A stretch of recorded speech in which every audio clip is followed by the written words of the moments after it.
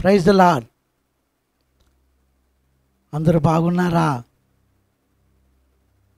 దేవుని యొక్క కృప ద్వారా దేవుడి యొక్క ఉదయకాల వేళను దేవుడు మనకు అనుగ్రహించి ఆయన దివ్యవాక్కును మనం ధ్యానించినట్లుగా ఆయన మనకు అనుగ్రహించినటువంటి మంచి సదవకాశమును బట్టి ఆయన నామమునకు మహిమ కలుగును గాక.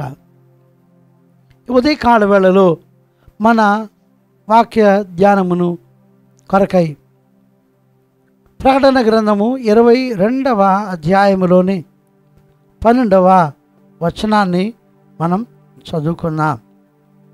ఇదిగో త్వరగా వచ్చుచున్నాను. ప్రార్థించుకుందామండి.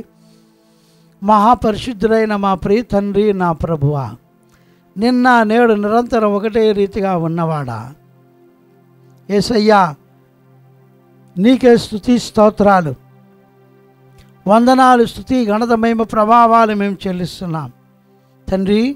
ఈ యొక్క ఉదయకాల వేళలో నీ దివ్య వాక్కును మేము ధ్యానిస్తూ ఉండగా రక్షక నీ సన్నిధానము మాకు అనుగ్రహించండి. దేవా, మాతో మీరు మాట్లాడండి. నీ జీవవాక్కు మాకు దయతో అనుగ్రహించి మమ్మల్ని కృపతో దయతో బ్రతికించమని, నీ నామం మాత్రమే హెచ్చించుకోమని, మహిమపరచుకోమని మా ప్రియ రక్షకుడు యేసుక్రీస్తు నామంలో అడిగి వేడుకొనుచున్నాను తండ్రి, ఆమేన్. చదువుకున్నటువంటి ఈ యొక్క వాక్య భాగమును ఒకసారి మనం ధ్యానించుకుందాం. ఇదిగో నేను త్వరగా వచ్చుచున్నాను అని ప్రభు అంటాడు. ఇదే అధ్యాయం 7వ వచనంలో కూడా ఇదే మాటను ప్రభు చెప్తా ఉన్నాడు. ఇదిగో నేను త్వరగా వచ్చుచున్నాను. ఈ యొక్క ప్రకటన గ్రంథము రాబో కాలమును గురించి, రాబో కాలములో దేవుడు ఏమేమి కార్యాలు దేవుడు చేయబోతూ ఉన్నాడో, భూలోకం మీదికి ఆయన ఏ విధమైన కార్యాలు ఆయన అనుమతిస్తూ ఉన్నాడో, ఆయన జరిగించబోతున్న కార్యాలను మనకు విశదపరచడానికి కొరకై దేవుని ద్వారా మనకు అనుగ్రహింపబడినటువంటి పుస్తకమే ఈ యొక్క ప్రకటన గ్రంథము. దేవునికి మహిమ కలుగును గాక. యేసుక్రీస్తు ప్రభువారు మొట్టమొదటగా ఆయన ఈ లోకమునకు రావడానికి ముందుగా జరిగినటువంటి కొన్ని కార్యాలు మనం చూద్దాం. యేసుక్రీస్తు ప్రభువారు ఈ లోకానికి రావడానికి ముందుగా ఆయన సిద్ధపరిచినటువంటి కార్యాలు, పరిస్థితులు, స్థితిగతులు, కాలములు, అనుకూల పరిస్థితులు ఏ విధంగా అనుకూలంగా ఉండేవి అనే దాని గురించి ఈ యొక్క ఉదయకాల వేళలో మనం ధ్యానించబోతున్నాం. అలాగే ఆయన రెండవ రాకడ వరకే మనం ఎదురు చూస్తూ ఉండగా ఆయన చెప్పినటువంటి కార్యములు ఏ విధంగా మన యొక్క జీవిత కాలములో మన కళ్ళెదుటే ఏ విధంగా నెరవేరుతూ ఉన్నాయి అనే విషయాన్ని గురించి, మునుపు జరిగినటువంటి కార్యములను, మన ఎదుట జరుగుతూ ఉన్న కార్యములను రెండింటిని మనం ఈ రోజున కంపేర్ చేసి మనము ధ్యానించబోతూ ఉన్నాం. దేవునికి స్తోత్రం కలుగును గాక. హల్లెలూయా. ఆమోసు 3వ అధ్యాయంలోని 7వ వచనములో ఈ విధంగా రాస్తా ఉన్నాడు. తన సేవకులైన ప్రవక్తలకు తాను సంకల్పించిన దానిని బయలుపరచకుండా ప్రభువైన యెహోవా ఏమీయూ చేయడు. దేవుడు ఏదైనా భూలోకములో తన ప్రజల మధ్యలో,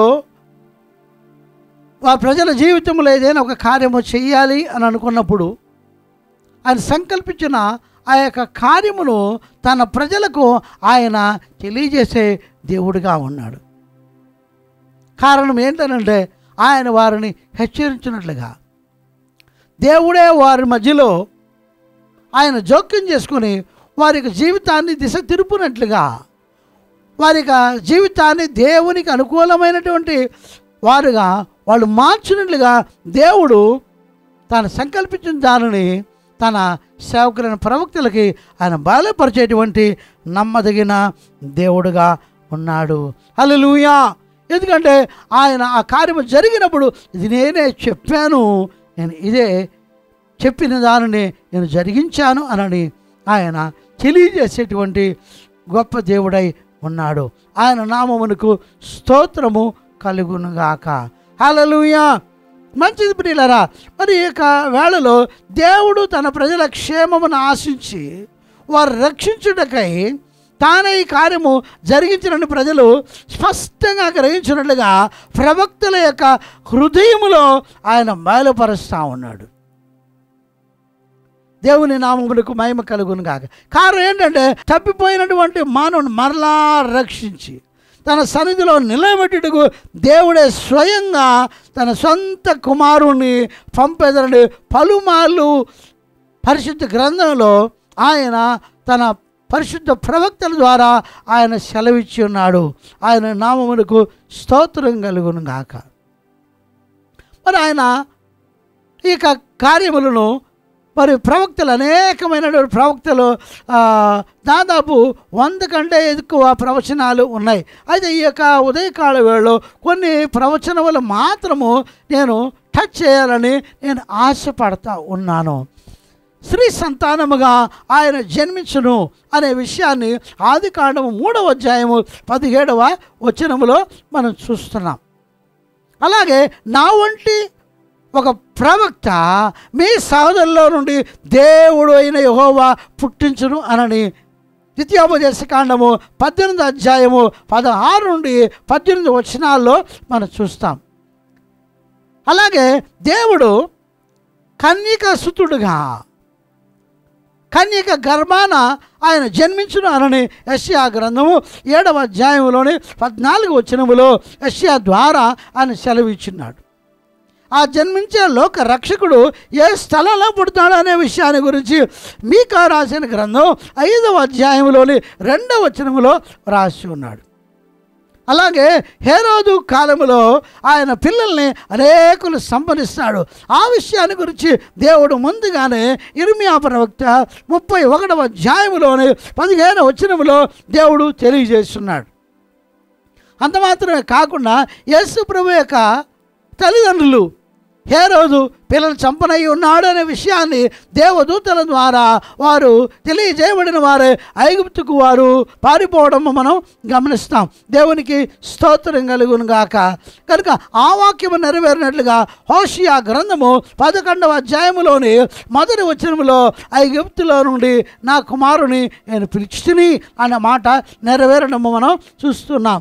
మరి అంత మాత్రం కాకుండా మరి కీర్తనల గ్రంథము 22వ అధ్యాయములోని 6వ వచనములో శిలువ మరణమునందు ఆయన తృణీకరింపబడే విషయం గురించి ఇక్కడ మనం భక్తుడైనటువంటి కీర్తనకారుడు దావీదు ఇక్కడ రాయడము మనం గమనిస్తాం. దేవునికి స్తోత్రం కలుగును గాక.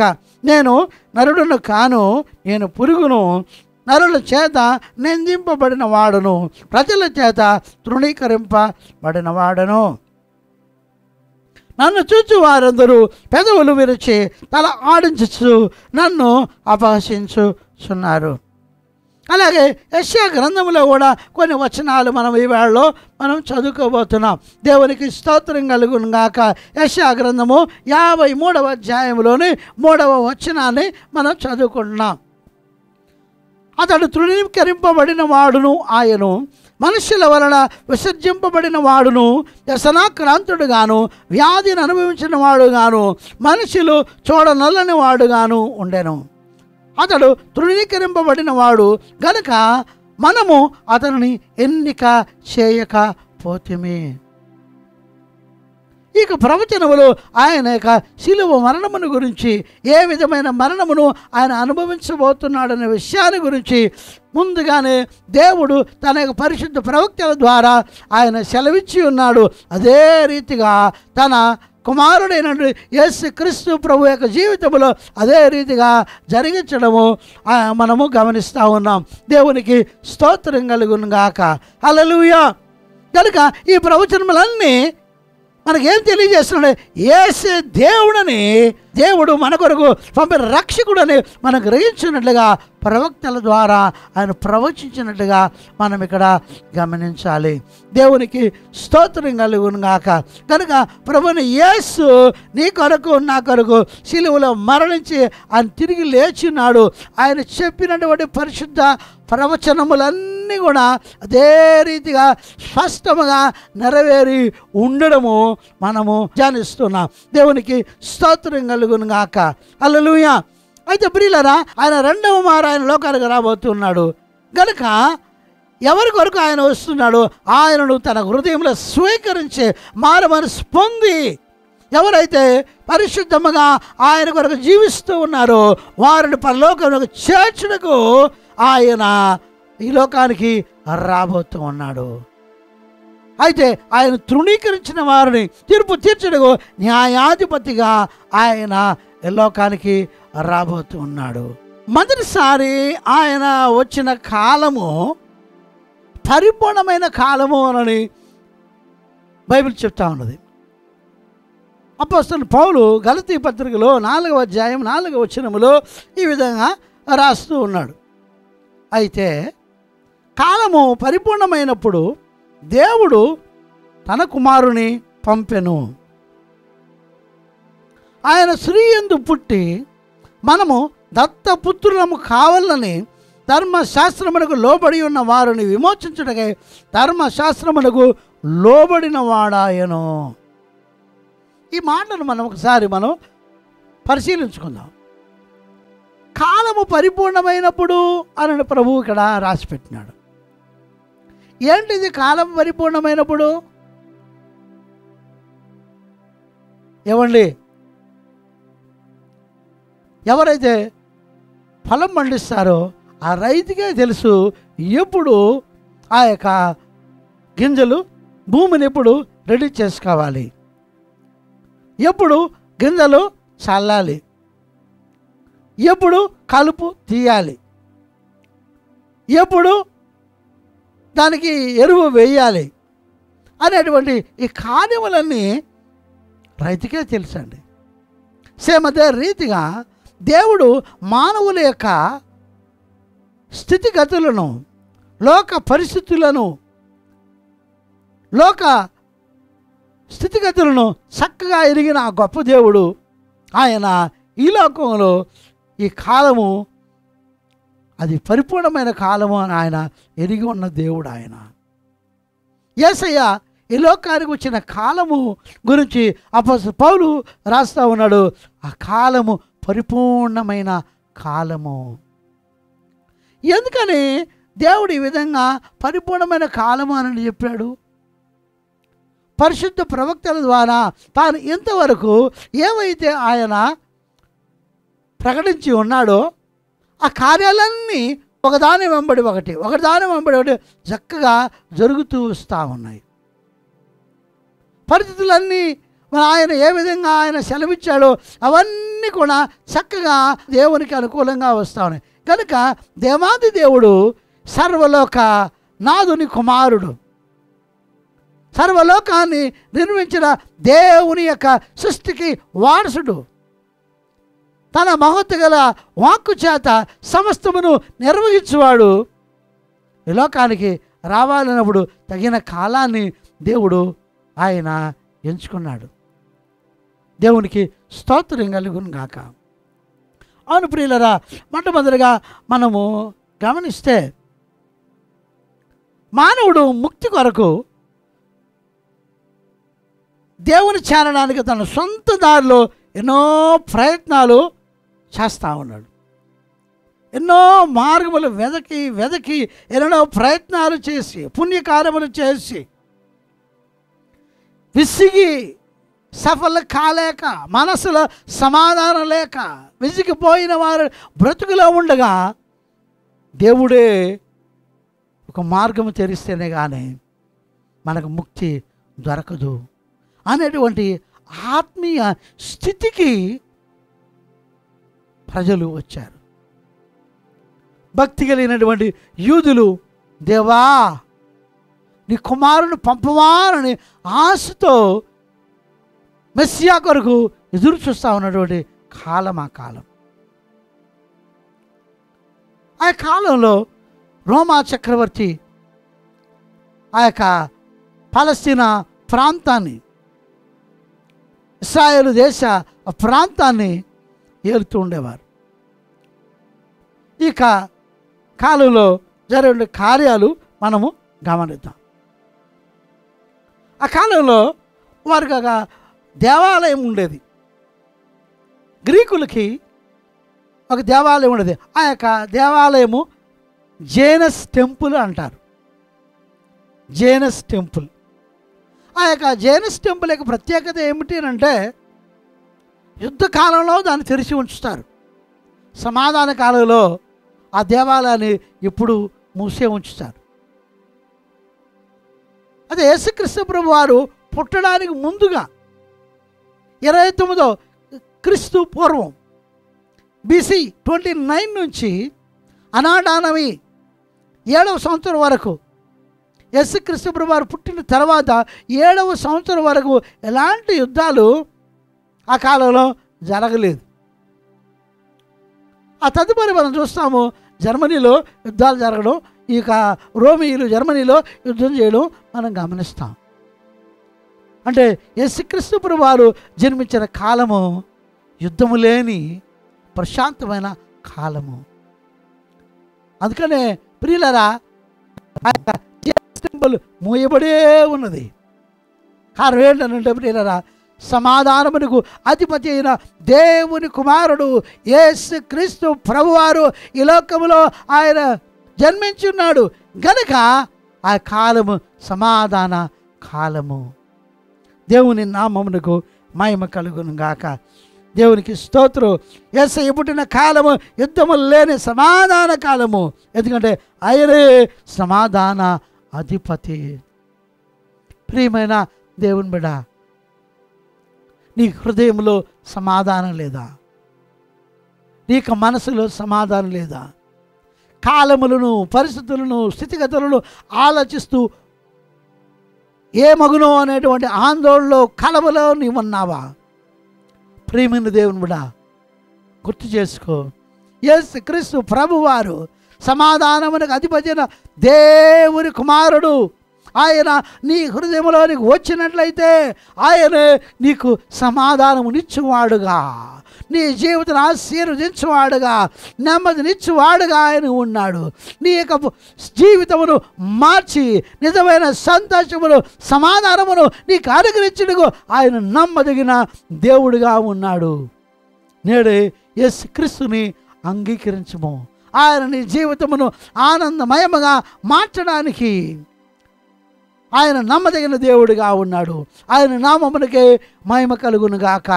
ఆ రోజుల్లో ప్రపంచమంతటా గ్రీకు భాష బహు విరివిగా మాట్లాడేవారు. పర్షియా రాజ్యము కూలిపోయిన తర్వాత అలెగ్జాండర్ ది గ్రేట్ తన యొక్క సామ్రాజ్యాన్ని విశ్వవ్యాప్తంగా స్థాపించడం సాగాడు. ఆయన కాలములో వారి పాలసీ ఉండేది. తన రాజ్యమును నెలకొల్పిన వారు అక్కడ గ్రీకు భాష నేర్పించినట్టుగా పాఠశాలలు నెలకొల్పేవాడు. యూదులకు వారు అనుకూలంగా ఉన్నట్లుగా ఏ ప్రాంతంలో యూదులు ఉన్నారో ఆ ప్రాంతంలో వారికి సినగాగ్స్, సునగోగులు అనేవారు. ఆ సినగోగులు అనేవి అక్కడ యూదులు వెళ్ళి అక్కడ తమ యొక్క ధర్మశాస్త్రమును, ప్రవక్తల గ్రంథమును వారు చదువుకునేవారు, దేవునికి ప్రార్థన చేసేవారు. ఒక భాగంలో అక్కడ విద్యాలయము ఉండేది, అది సినగాగ్ అని అంటారు. దానికి ఒక కమిటీ మెంబర్లు ఉండేవారు. వారి ఆధ్వర్యంలో ఆ యొక్క సినగాగ్స్ జరుగుతూ ఉండేవి. దేవుని నామమునకు మహిమ కలుగును గాక. కనుక ఆ రోజుల్లో ప్రపంచమంతటా యూదులైనా ఎవరైనా కానీ గ్రీకు భాషను తప్పనిసరిగా నేర్చుకోవడం అవసరమయ్యేది. కారణం ఏంటంటే గ్రీకు గవర్నమెంట్ వారు రాజ్యాన్ని పరిపాలిస్తూ ఉన్నారు కనుక వారికి అనుకూలంగా ఉన్నట్లుగా గ్రీకు భాషను అందరూ నేర్చుకోవాల్సిన అవసరం ఉండేది. పలు ప్రాంతాల్లో గ్రీకు భాషతో వారు వ్యవహరించే కాలమై ఉన్నది. కనుక దేవుని రాజ్య సువార్తను బహు ఈజీగా సర్వలోకమునకు వ్యాప్తి చెందించుటకు దేవుడు తన శిష్యులు పంపుటకు అది అనుకూలమైన కాలముగా ఉన్నది. అంత మాత్రమే కాకుండా గ్రీకు రాజ్యం పడిపోయిన తర్వాత రోమీయులు సర్వ ప్రపంచాన్ని వారు పరిపాలించసాగారు. ఈ రోమీయులు ఎక్కడికి వెళ్ళినా కానీ స్ట్రైట్ రోడ్స్ నిర్మించేవారు, బహు బలమైన రోడ్లు నిర్మించేవారు.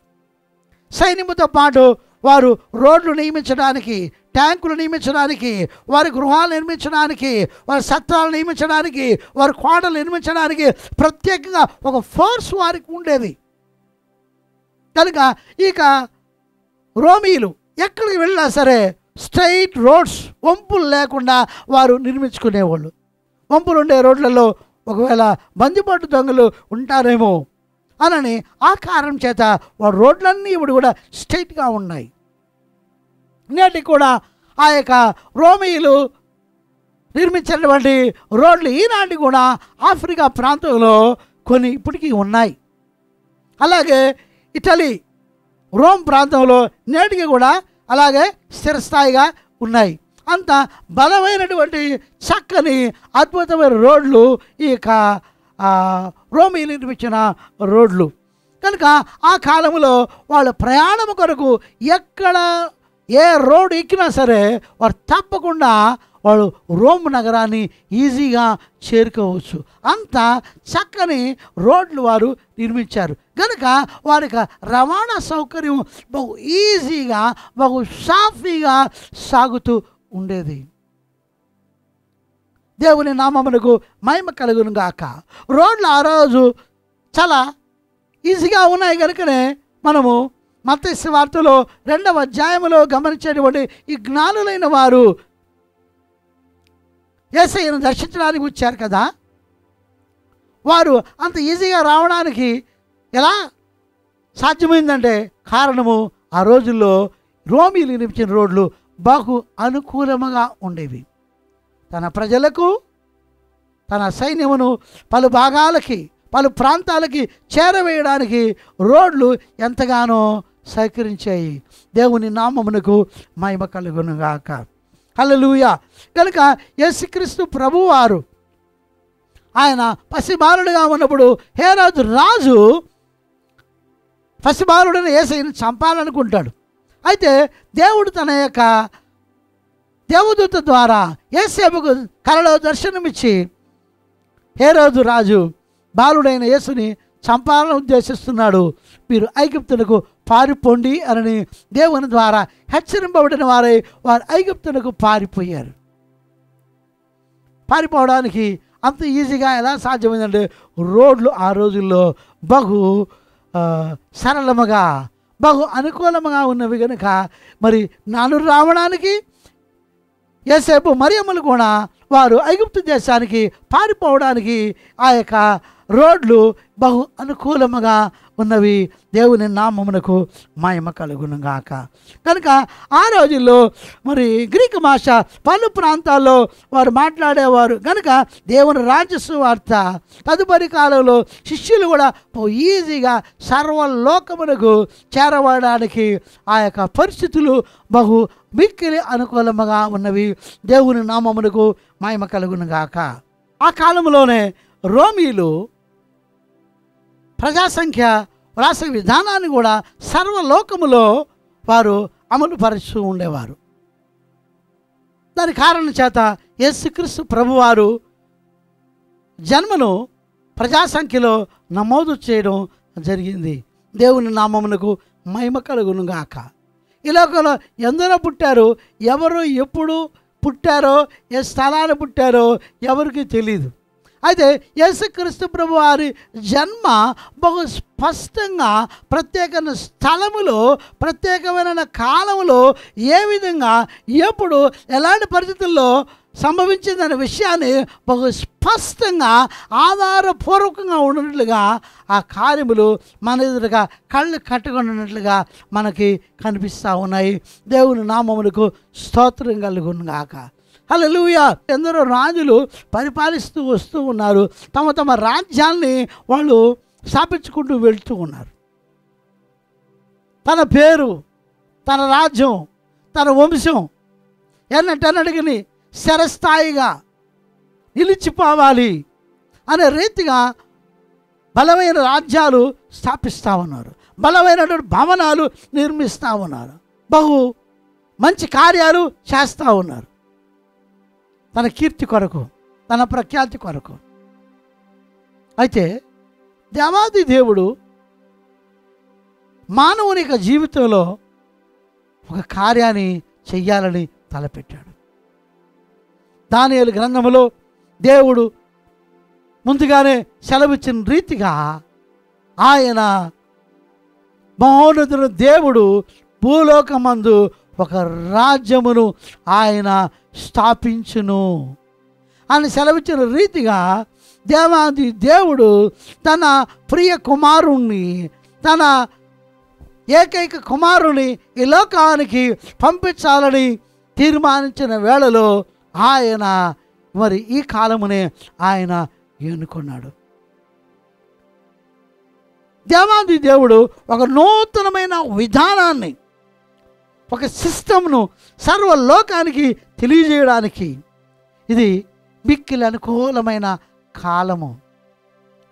దేవుడు తన యొక్క ప్రజల కొరకు, సమస్త మానవ జాతి కొరకు రక్షణ ప్రణాళికను పరిచయం చేయుట కొరకు, రక్షణ సువార్తను పరిచయం చేయుటకు తన ప్రియ కుమారుని యొక్క ప్రాణ త్యాగము ద్వారా మాత్రమే, ఆయన కలువరి శిలువ మరణము ద్వారా మాత్రమే మానవునికి విమోచన కలుగుటకు వీలవుతుంది అనే విషయాన్ని, ఈ యొక్క శుభ సమాచారమును, సువర్తమానమును ఆ సర్వలోకమునకు వ్యాప్తి చెందించడానికి ఈ కాలమే మిక్కిలి అనుకూలమైన కాలము అని దేవుడు బహుగా ఎరిగి ఉన్నాడు.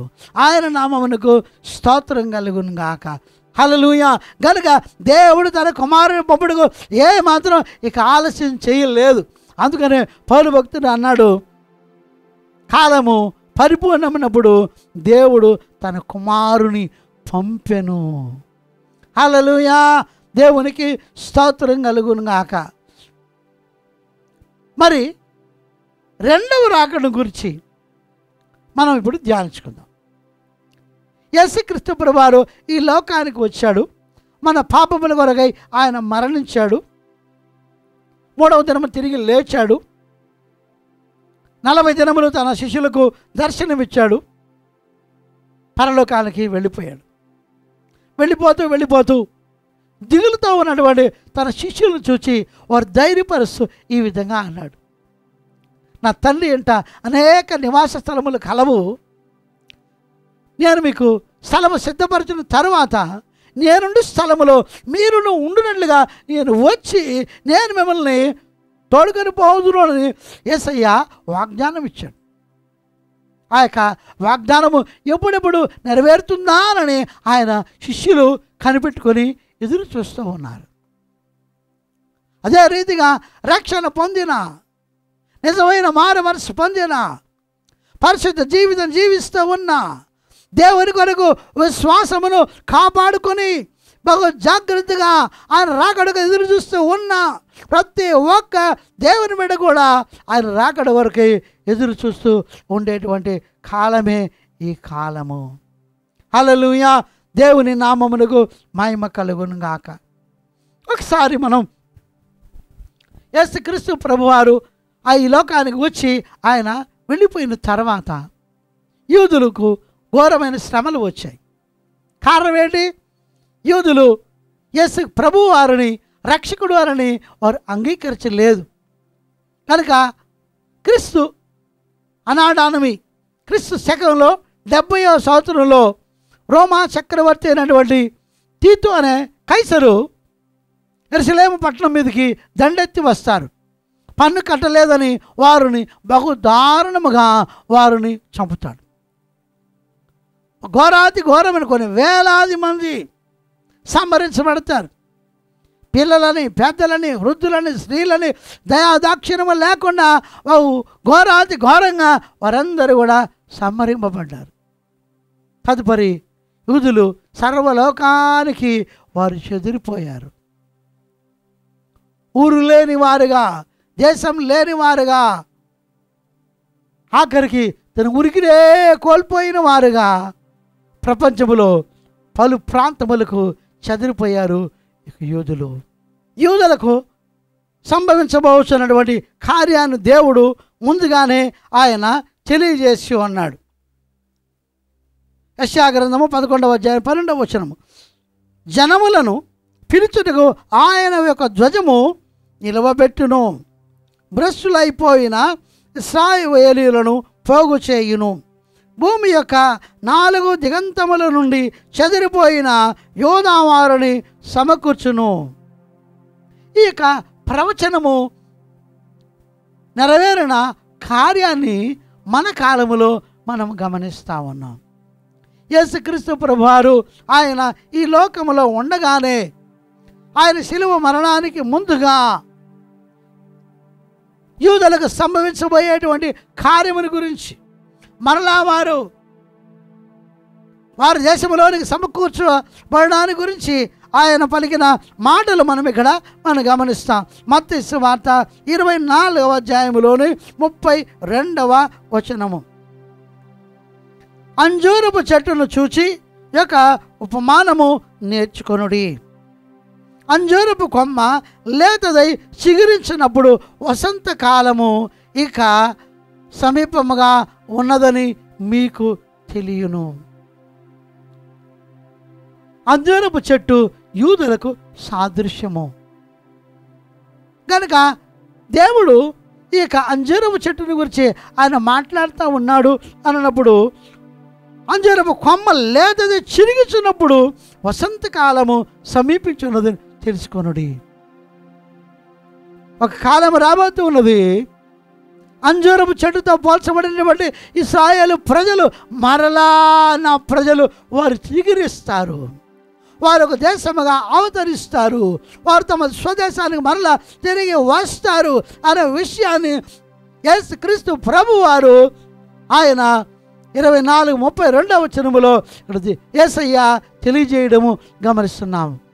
మరి యెషయా ప్రవచనము నెరవేరిందా? యేసయ్య చెప్పిన ఆ యొక్క ప్రవచనం నెరవేరిందా అని ఒకసారి మన చరిత్రను మనం తిరగవేస్తే 1948వ సంవత్సరం వరకే దేశము లేని వారుగా, ఒక గూడు లేని వారుగా, స్థిరమైన నివాసము లేని వారుగా, దేవాలయం లేని వారుగా, సరైనటువంటి సురక్షితమైన ప్రాంతము లేని వారుగా, అనామకులుగా జీవిస్తూ ఉన్న యూదులకి దేవుడు 1948వ సంవత్సరం మే నెల 14వ తారీఖున దేవుడు ఇశ్రాయేలు దేశమును దేవుడు వారికి స్వాస్థ్యముగా ఇవ్వడము జరిగింది.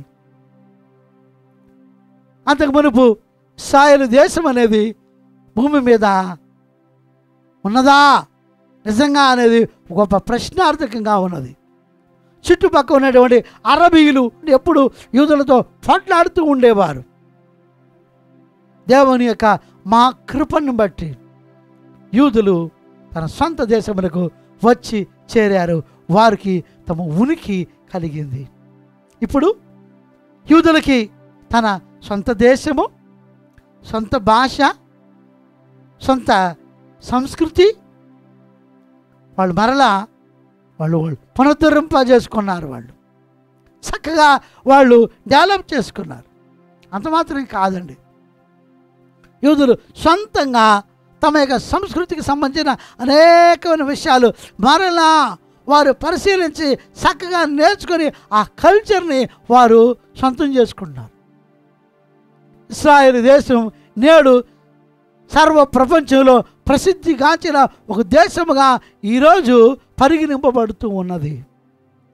ఇశ్రాయేలు వారు యూదులు అనేకులు నోబెల్ బహుమతి నొందిన గొప్ప సైంటిస్టులు ఇశ్రాయేల్లో ఉన్నారు. అనేకమైనటువంటి ప్రసిద్ధి చెందినటువంటి ఐటీ రంగానికి సంబంధించిన కంపెనీలు ఉన్నవి. అంత మాత్రం కాదు, ఏఐ టెక్నాలజీ, ఆర్టిఫిషియల్ ఇంటెలిజెన్స్ అనేటువంటి టెక్నాలజీ విషయంలో బహు నైపుణ్యం కలిగిన వారు ఇశ్రాయేలు ప్రజలు. దేవుని నామమునకు మహిమ కలుగునుగాక.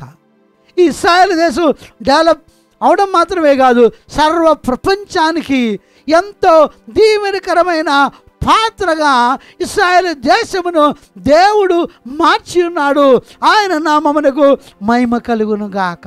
అంత మాత్రమే కాదండి, యూదులు సొలొమోను మందిరము కూల్చబడిన అదే స్థలంలోనే మరలా వారు దేవాలయాన్ని మరలా కట్టాలని వారు సిద్ధపడి ఉన్నారు. దేవాలయమునకు కట్టడానికి కావలసినటువంటి రాళ్ళేమి, అక్కడ యాజక ధర్మాన్ని పాటించవలసినటువంటి ఆ యొక్క యాజక వృత్తికి చెందిన వంశానికి చెందిన లేవీయుల వంశాన్ని వారు కనుగొని ఉన్నారు. యాజకులు వారు సిద్ధం చేసుకొని ఉన్నారు. యాజక ధర్మాన్ని ఆచరించడానికి కావలసిన సకల వస్తువుల్ని వారు సిద్ధం చేసుకుని ఉన్నారు. అంత మాత్రమే కాదు, ఇటీవల కాలంలో 1948వ సంవత్సరంలో వారికి స్వాతంత్రం వచ్చింది. ఇటీవల ట్రంప్ ఇశ్రాయేలు దేశం యొక్క క్యాపిటల్గా, రాజధానిగా యెరూషలేమును ఆయన ప్రకటించారు. అంతకు మునుపు టెల్ అవీవ్ వారికి రాజధానిగా ఉండేది. అరబులు దానికి ఒప్పుకోలేదు. ఆయనను కూడా దేవుని కృపను బట్టి వారు ట్రంప్ ఆధ్వర్యంలో ఇశ్రాయేలు దేశము 70 సంవత్సరములు అయినటువంటి ఆ యొక్క సందర్భముగా ట్రంప్ ఆధ్వర్యములో వారు యెరూషలేమును రాజధానిగా ప్రకటించడము జరిగింది. దేవుని నామమునకు మహిమ కలుగునుగాక. వారు అతి త్వరలో దేవాలయాన్ని వారు కట్టడానికి సిద్ధపడతా ఉన్నారు. దేవుని నామమునకు మహిమ కలుగునుగాక. అదే దేవాలయము కట్టబడిన తర్వాత అంత్యక్రీస్తు, క్రీస్తు విరోధి అయిన వాడు అదే దేవాలయములో తాను దేవుడని తాను ప్రకటించుకొని అక్కడ తన సింహాసనమును నెలకొల్పేటువంటి కాలము వస్తూ ఉన్నది. ప్రియమైన దేవుని బిడ్డలారా, ఇక కాలంలో ఒక విషయాన్ని మనం ధ్యానిస్తూ ఉన్నాం. యేసయ్య యొక్క జన్మ గురించి దేవుడు ముందుగానే ఆయన స్పష్టంగా తెలియజేశారు. యేసు ప్రభువు యొక్క రెండవ రాకడ కాలములో ఎదురు చూస్తున్నటువంటి కాలములో మన ఎదురు కళ్ళెదురే అనేక కార్యాలు జరుగుతూ ఉన్నాయి. మన కళ్ళెదురే ఇశ్రాయేలు దేశము స్థాపించబడింది. మరి ఇటీవల కాలంలో ట్రంప్ దానిని యెరూషలేమును మరి ఇశ్రాయేలు దేశం యొక్క రాజధానిగా ప్రకటించడం అనేది మనం గమనించాము. అయితే ప్రియులరా, అతి త్వరలో అదే ఆలయం కట్టబడిన తర్వాత అంత్యక్రీస్తు ఇశ్రాయేలు దేశములో తానే క్రీస్తుని తాను ప్రకటించుకునే సంభవం కూడా అక్కడ జరగబోతుంది. అంటే యేసుక్రీస్తు ప్రభువారు అతి త్వరలో వస్తున్నాడు అనేదానికి ఇవన్నీ ఒక స్పష్టమైన గుర్తులై ఉన్నవేనని మనము గ్రహించాలి. ప్రియమైన దేవుని బిడ్డలారా, హల్లెలూయా, దేవునికి స్తోత్రం కలుగును గాక. ప్రియులారా, మరి ఈ కాలంలో జరుగుతున్న కొన్ని సంభవాలు మనం బహు స్పష్టంగా మనము పరిశీలించుదాం. ప్రపంచం అంత్యక్రీస్తు పాలనలోనికి వెళ్ళిపోవడానికి మరి ప్రపంచం సిద్ధపడతా ఉంది. ప్రకటన గ్రంథము 15వ అధ్యాయంలోని 15-16 వచనాలు ఒకసారి మనం చదువుకుందాం. దేవునికి మహిమ కలుగును గాక. మరియు మృగము యొక్క ప్రతిమ మాట్లాడునట్టును, ఆ మృగము యొక్క ప్రతిమకు నమస్కారము చేయని వారిని హతము చేయనట్లును, ఆ మృగము యొక్క ప్రతిమకు ప్రాణమిచ్చుటకై దానికి అధికారము ఇయ్యబడెను. ఇక్కడ అంత్యక్రీస్తు అయిన వాడు తనకున్న అజ్ఞానం చేత ఆర్టిఫిషియల్ ఇంటెలిజెన్స్ కలిగినటువంటి ఒక బొమ్మను తయారు చేయడం మనం ఇక్కడ చూడగలుగుతాం. ఆ బొమ్మ ఆల్రెడీ భూలోకంలో అక్రమంతో అన్యాయంతో నిండిపోయి ఉన్నది. కాలువలు అపాయకర కాలువలుగా విస్తరించిపోతూ ఉన్నాయి. అలాంటి కాలంలో ఉన్నాం. అలాంటి కాలంలో ఈ అంత్యక్రీస్తు ఏం చేస్తూ ఉన్నాడు? ప్రాణము కలిగి, మనిషికి ఏ విధంగా ప్రాణం ఉంటుందో అదే రీతిగా ఈ యొక్క బొమ్మ కూడా ప్రాణం ఉంటుంది.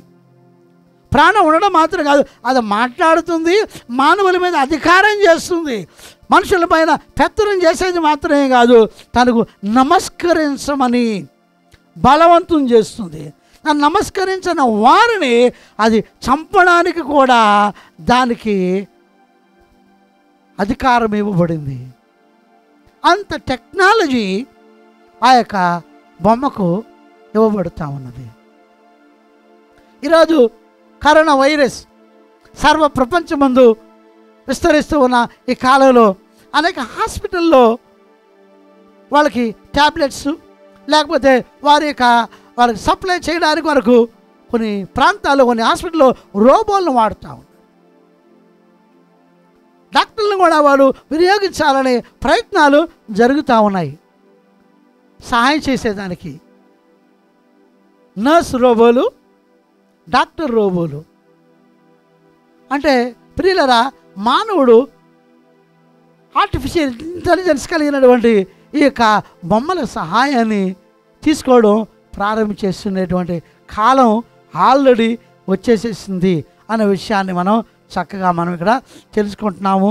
దేవునికి స్తోత్రం కలుగును గాక. ప్రియులరా, అంత మాత్రం కాకుండా ప్రకటన గ్రంథంలో మనం ఇదే 13వ అధ్యాయంలో మన క్రింది భాగంలో మనం చూస్తే 16వ వచనము, కాగా కొద్దివారు కానీ గొప్పవారు కానీ ధనికులు కానీ దరిద్రులు కానీ స్వతంత్రులు కానీ దాసులు కానీ అందరూ తమ కుడి చేతి మీదనైనను తమ నొసటి యందైనను ముద్ర వేయించుకున్నట్లును ఆ ముద్ర అనగా ఆ మృగము పేరైనను దాని పేరుటి సంఖ్య అయినను గలవాడు తప్ప క్రయ విక్రయములు చేయుటకు మరి ఎవరికి అధికారము లేకుండానట్లును అది వారిని బలవంతము చేయుచున్నది. ఆర్టిఫిషియల్ ఇంటెలిజెన్స్ కలిగినటువంటి బొమ్మ తయారు చేయడం మాత్రమే కాదు, మాట్లాడడము, మనుషులతో పెత్తనం చెలాయించడము, నమస్కరించిన వారిని చంపడానికి ప్రయత్నించడం అంత మాత్రం కాదు ప్రియులరా. ఈ సర్వలోకాన్ని పరిపాలించేటువంటి నియంత పేరు మృగము. అది ఒక మనిషి పేరే. ఎందుకంటే మనిషి మృగంలాగా ప్రవర్తించడానికి తయారైపోయాడు కనుక మనిషి అనడానికి వీలు పడదు కనుక దేవుడు దానికి సరిగా ఒక పేరు పెట్టాడు, అదే మృగం. ఆ మృగం యొక్క పేరైనను సంఖ్య అయినను తన నొసటిని ఏందైనను కుడి చేతి ఏందైనను వేయించుకున్నట్లుగా బలవంత పెడుతూ ఉన్నది.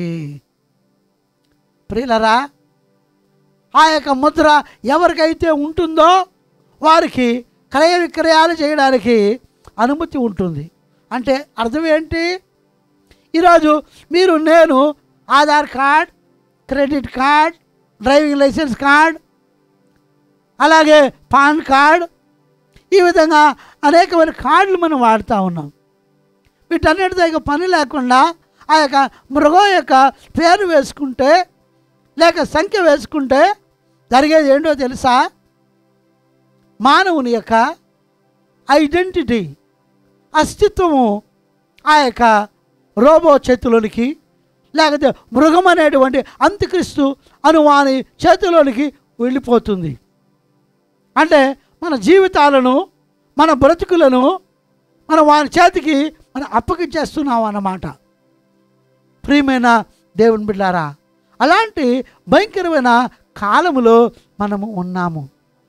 ఆల్రెడీ కొంతమంది ధనవంతులైన వారు, సైంటిస్టులు అయిన వారు, ప్రఖ్యాతి చెందినటువంటి గొప్పవారు ఒక షిప్ని తయారు చేసి ప్రతి ఒక్క మనుషుల్లోనికి కానీ మనం ఇన్జెక్ట్ చేయగలిగితే వారు ఎక్కడికి వెళ్ళినా కానీ కరోనా వైరస్ వచ్చినా లేకపోతే ఇంతకంటే గొప్ప ఏ వైరస్ వారికి సోకినా వారిని కట్టడి చేయడానికి, వారిని తమ స్వాధీనంలో తీసుకోవడానికి, వారిని క్వారంటైన్లో ఉంచడానికి, వారిని అదుపు చేయడానికి చిప్, మైక్రో బయోచిప్ అనేది ఎంతో సహాయకరంగా ఉంటుందని పలు సెలబ్రిటీలు సలహా ఇచ్చి ఉన్నారు. కొంతమంది దానికి కంపెనీని స్థాపించి దాన్ని తయారు చేసేటువంటి, డిస్ట్రిబ్యూషన్ చేసేటువంటి పనిలో వారు నిమగ్నమైనట్టుగా వార్తలు అందుతూ ఉన్నాయి. అలాంటి భయంకరమైన కాలములో మనము ఉన్నాము ప్రియులారా. ఇక చిప్కి రేడియో ఫ్రీక్వెన్సీ ఐడెంటిఫికేషన్ ఉంటుంది.